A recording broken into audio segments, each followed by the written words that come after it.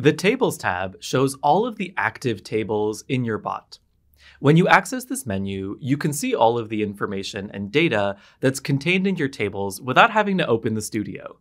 This also lets you share information more easily with your collaborators and your teammates.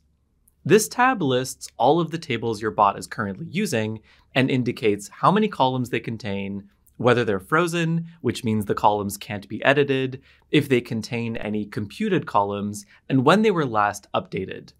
When you're viewing a table, you can refresh the data it contains to make sure that it's up to date. And you can also filter the data contained in your table using a SQL query-like interface.